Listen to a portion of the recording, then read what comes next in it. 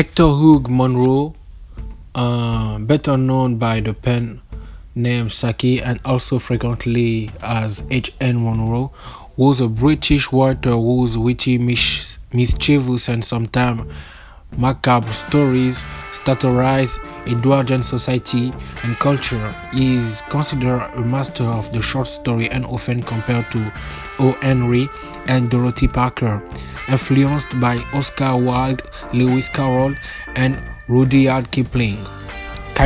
He himself influenced A. Milne, Noel Coward, and P.G. Wodehouse. Besides his short stories, which were first published in newspaper, as was customary at the time, and then collected into several volumes, he wrote a full-length play, The Watch Pot, in collaboration with Charles Maud, two one-act plays, a historical study, The Rise of the Russian Empire, the only book published under his own name, a short novel, and what we are about to talk, The Lumber Room. Hector Hugo Monroe was born on December 18, 1870 at Ekbag, British Burma, and died in November 14, 1960 at the age of 45 years old. Published in 1914 as part of the short story collection titled Beast and Super Beast, Monroe Saki's story exemplified his cynical delight in juxtaposing the societal convention of the Edwardian period in England with what has been called the demoniac side of childhood. As the story opens, Nicola found himself suffering the punitive measures of a self-appointed and authoritarian aunt. He is denied the supposed privilege of going to the Sands of Jagborough because he refused to eat his bread and milk in a bowl which contains a frog. Scolded for speaking nonsense as there could not be a frog in his dish, Nicola insists that there is indeed a frog, since he has put it there himself. Then Nicola is scolded further for his audacity in taking a frog from the garden. However, he perceives only the older person's misjudgment in arguing that there could be no such creature in his bread and milk. Deprived of the supposedly festive privilege of the beach, Nicholas informs his aunt that his cousin Bobby will not enjoy himself since his boots are too tight and his other cousin has scraped her knee. She scolds him for not informing her of Bobby's boots and issues an order: "You are not to go into the gooseberry garden." But since she is convinced that he will do so, Nicholas maneuvers his way toward one of the garden doors, knowing that the aunt is watching.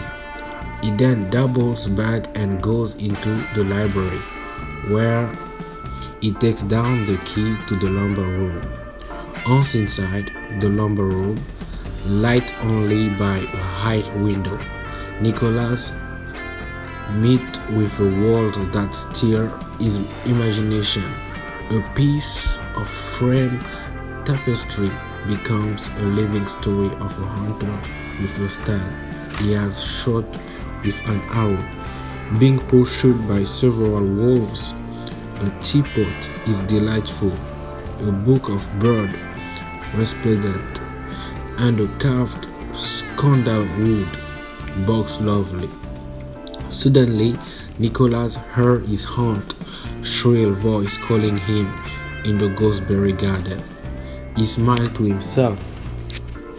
Soon the hungry cries gave way to a shriek and a cry for help.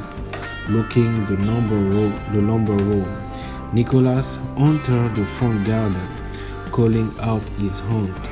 She responded, informing him that she has fallen into the empty rainwater tank, and she asks Nicola to fetch the small ladder under the cherry tree.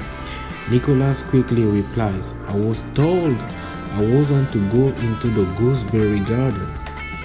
The aunt countermanded, "Don't talk nonsense, go and fetch the ladder.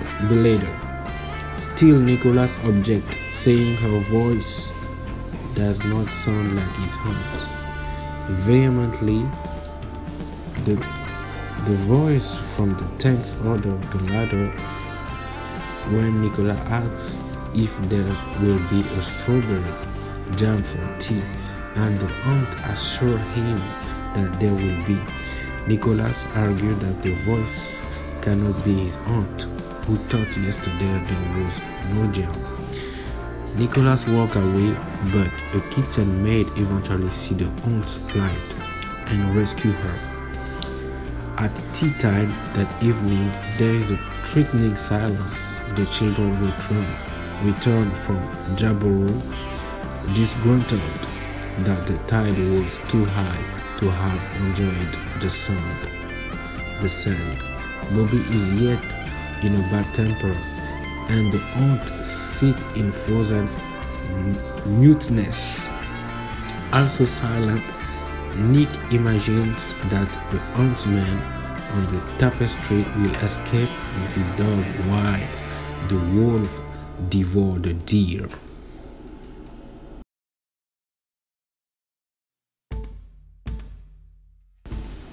Nicholas is a very smart young man who has planned out this day very carefully. He's dying to get into the lumber room. There is nothing worse than being told you cannot go into a room. He knows his aunt well, and he knows if he puts the frog in his bread and milk in the morning, she will arrange for the other kids to go someplace fun. Then he will have the house to himself. He's a planner. He knows where the key is hidden, knows how he's going to it down from the shelf, and knows how to open the door since he practiced on the schoolroom door. When he opens that door, he has a wonderful experience because he's very imaginative. While looking at the tapestry, he creates a whole scenario of what is happening in the picture. Quote, "But did the huntsman see what Nicholas saw? That 4 galloping wolves were coming in this direction through the wood. Will the man and his dog be able to cope with the 4 wolves if they made an attack?" Later we see that he's a quick thinker. When the aunt became trapped in the rainwater tank, she calls to him for help. She promised to give him strawberry jam for tea, although she has no intention of doing so. Nicholas said that he thinks she's the evil one, tempting him to disobey. He will not give in to the temptation. He uses the subject of strawberry jam to convince her that she must be the evil one. So he leaves her there in the rainwater tanks until the kitchen maid rescues her. He has a sense of humor. The reader himself found himself smiling at Nicholas' ingenuity. He has a spirit sense of fun, which I don't think the aunt appreciated.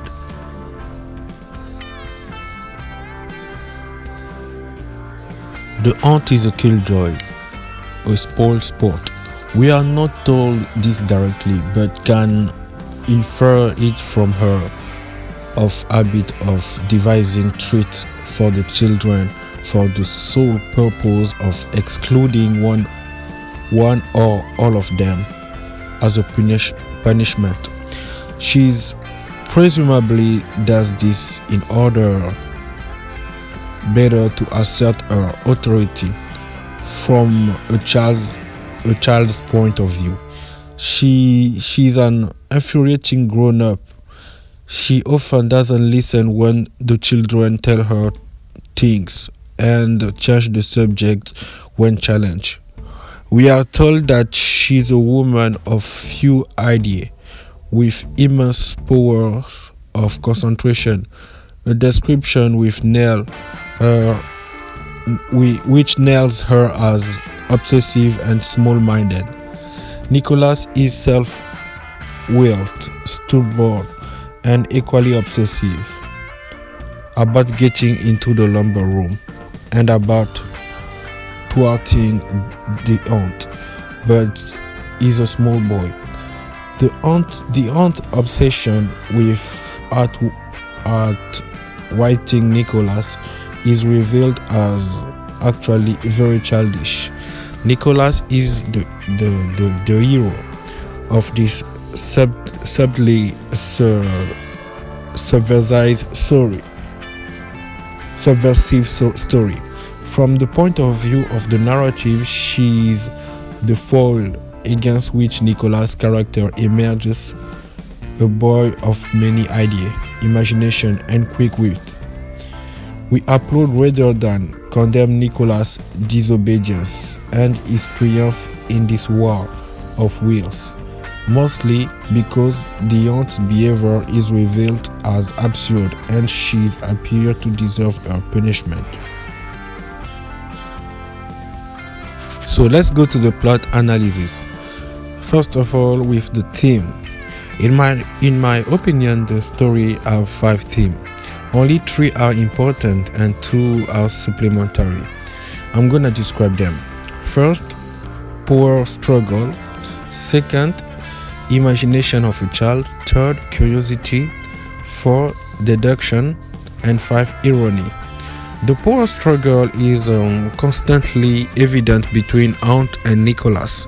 If you want to talk about symbolism, you can compare it with development and orthodox society, science and religion, and generation gaps between children and parents. There are various evidence of this power struggle through the story. Imagination of a child is also very evident. The 3 chief examples are frog in milk bowl, the tail in the tapestry, and the evil one. It is very easy to elaborate on this theme. Curiosity is what drives the whole story, very obvious, and so is deduction.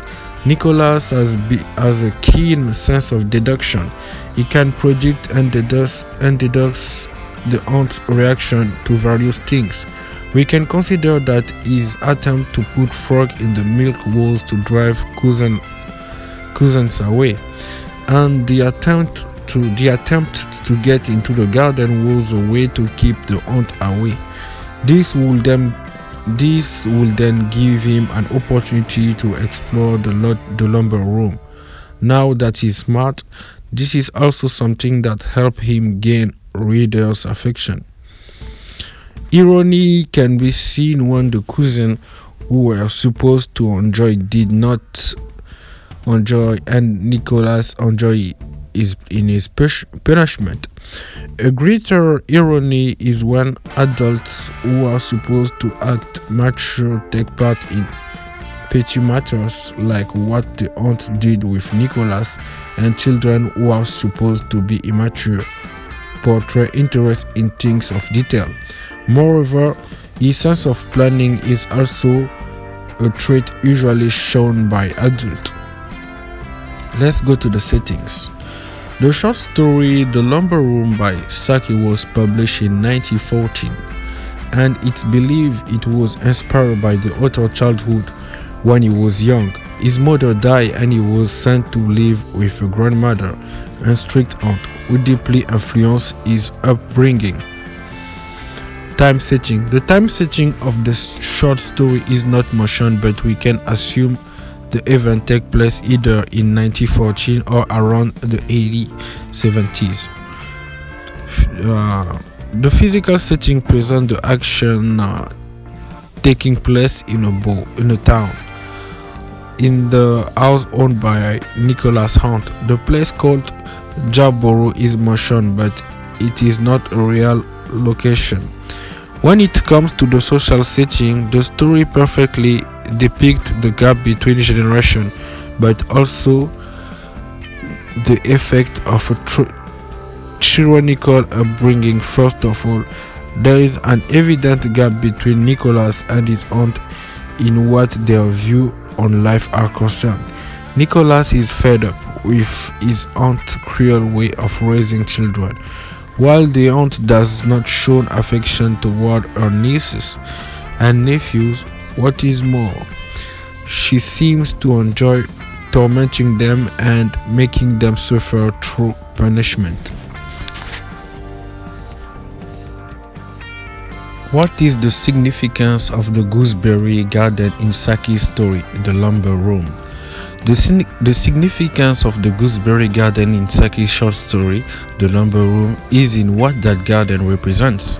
Nicholas, an apparently precious child prone to some degree of mischievous behavior, is being raised by a distant relative, specifically his cousin, aunt, who fancies herself Nicholas' aunt as well.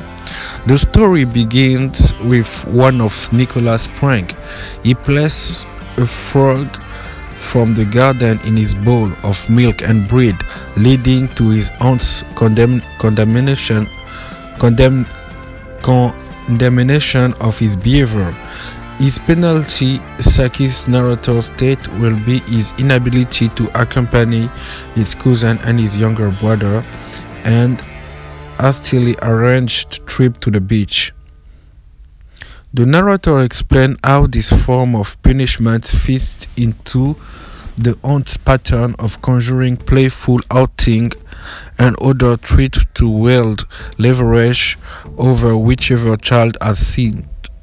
It was her habit, whenever one of the children fell from grace, to improve something of a festival nature, from which the offender would be rigorously debarred.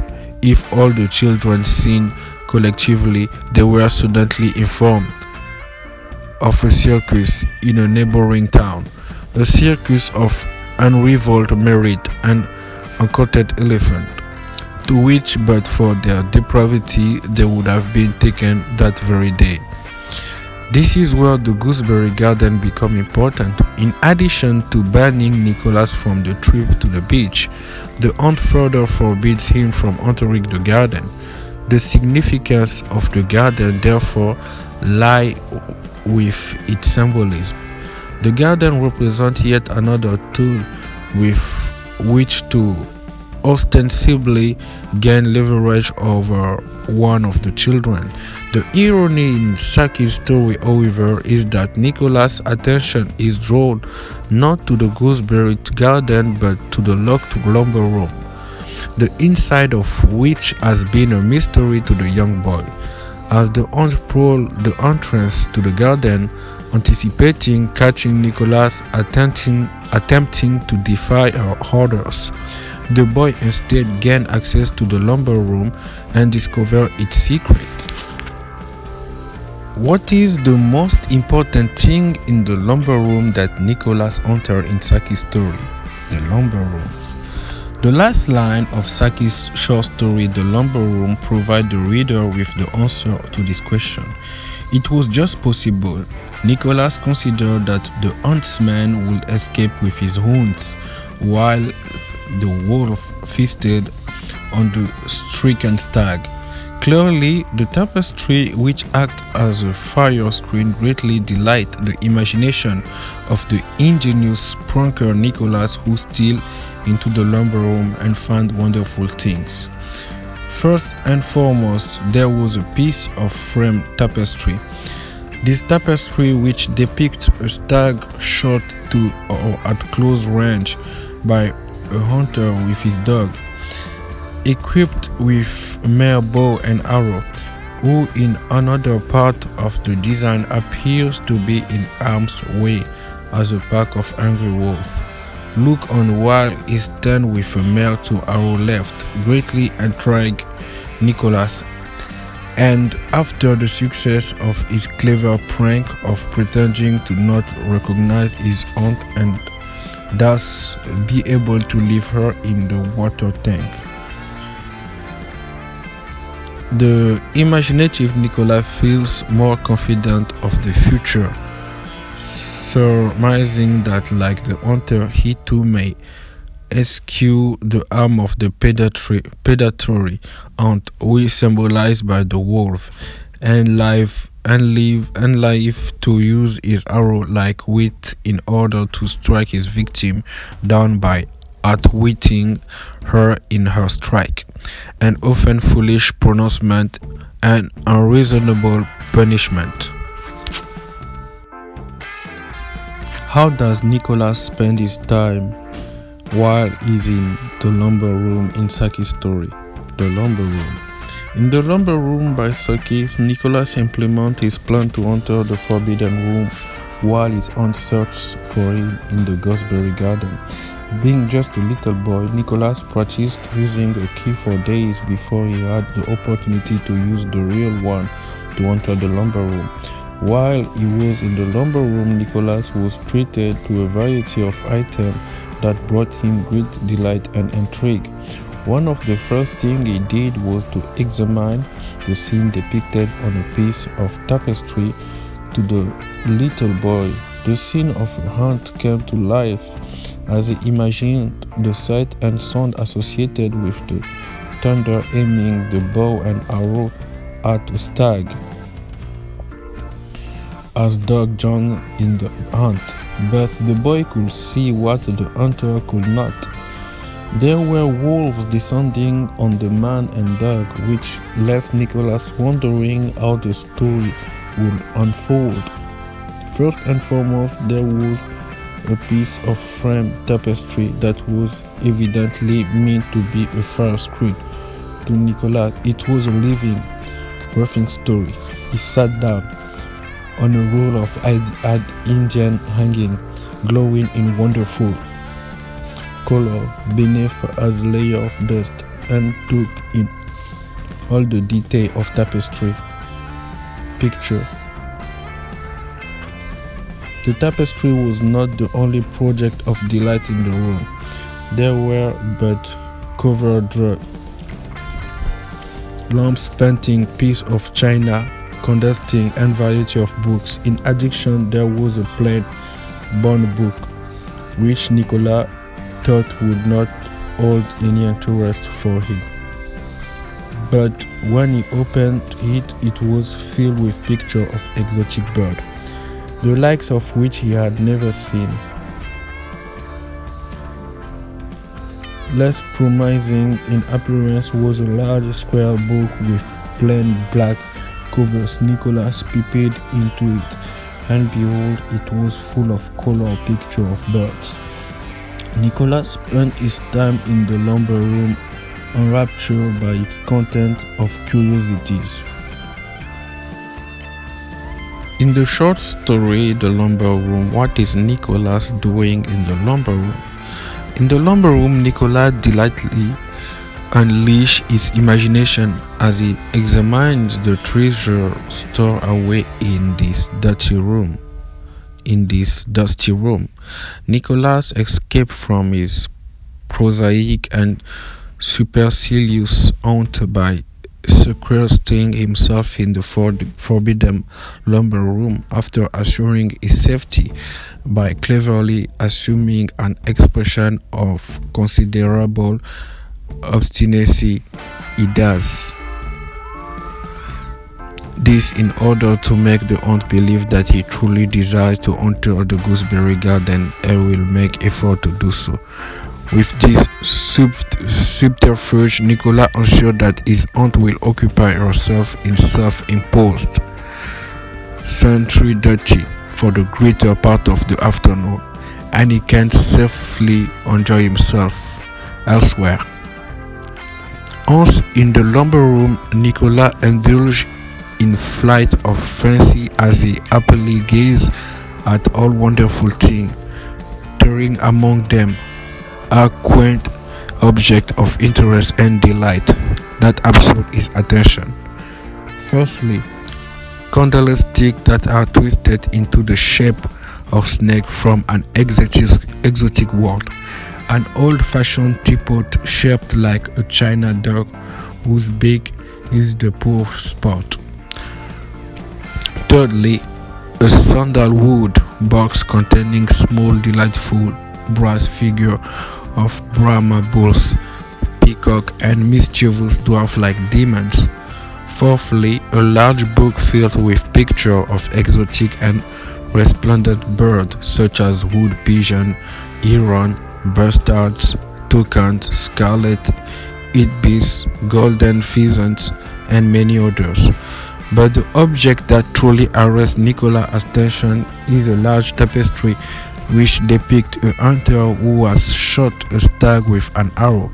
To him, it is a living, breathing story in which he becomes the narrator. Looking at the scene of the deer impaled with the hunter arrow and the two dogs spring forward, having remained at point while the thunder shot, Nicholas engages his imagination as he wonders if the hunter was but two arrows left and the dogs will be able to hold off the four wolves who are stealing upon them. Nicholas sat for many golden minutes revolving the possibility of the scene. He was inclined to think that there were more than four wolves and that the man and his dog were in a tight corner.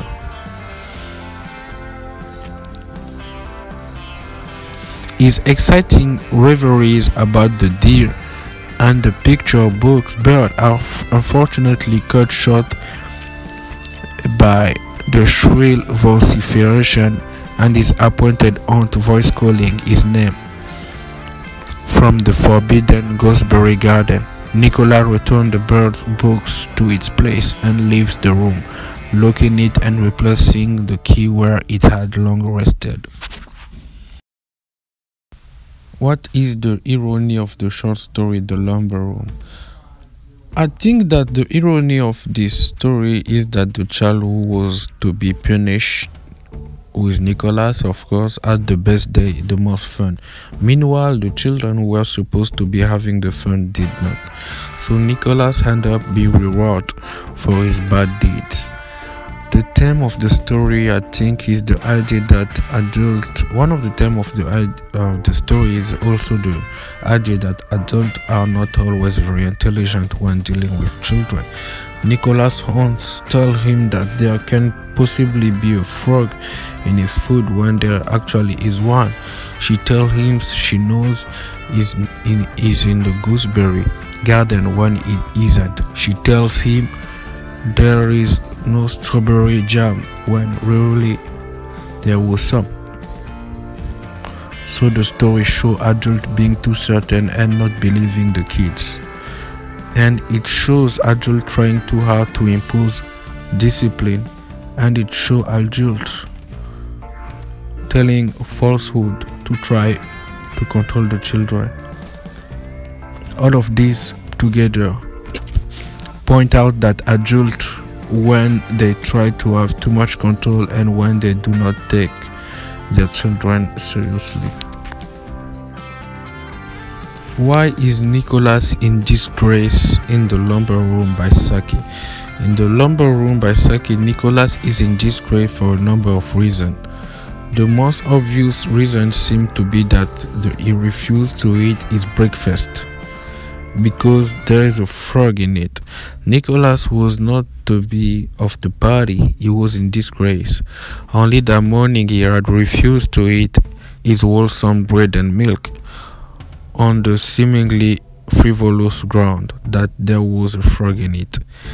There is an underlying cause for Nicholas' disgrace. The adults, who were supposedly older and wiser, tried to assure him it was impossible for a frog to be in his milk, but he knew better and proved them wrong. This was an affront to the adult intellect. The male child outsmarted them as he described the animal in great detail and turned out to be telling the truth. It must be noted that Nicholas put along there himself. so there was really no question of whether it was possible to have a frog in one breakfast. The adult, especially the aunt, found this action infuriating.